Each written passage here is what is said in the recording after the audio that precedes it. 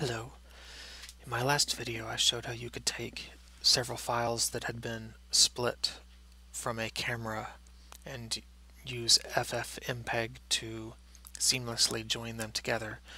We're going to use ffmpeg to do another little trick today.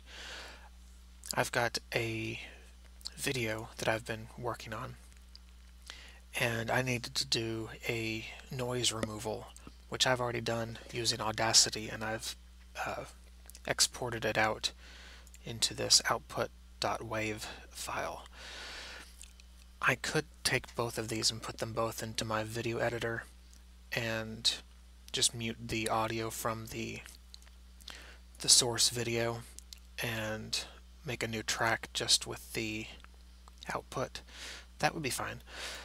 But because my edit's going to be pretty simple, I would like to replace the source audio in the video with the noise removed audio before I import it into my video editor, and ffmpeg gives us a way to do that. So in the terminal I can do this.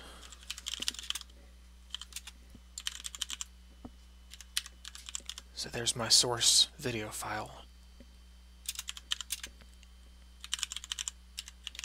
This is the noise removed audio track that I've got.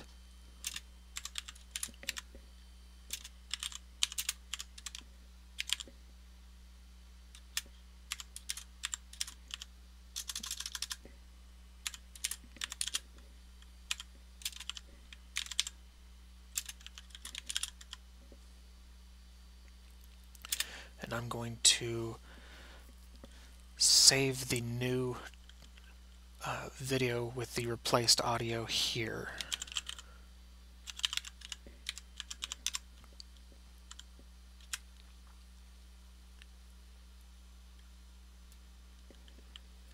And we'll let that run. I'll come back in a bit.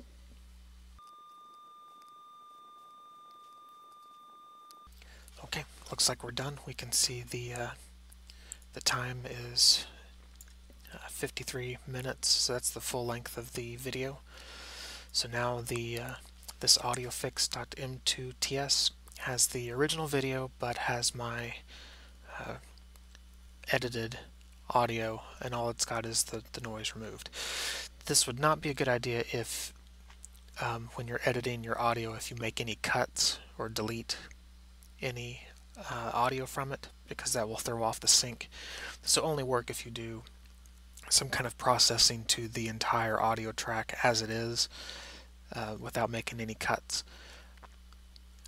If you do have to make cuts, then you just have to resort to importing both the original video and your cuts into your video editor. So I hope that makes sense. Hope that's helpful. Thanks for watching.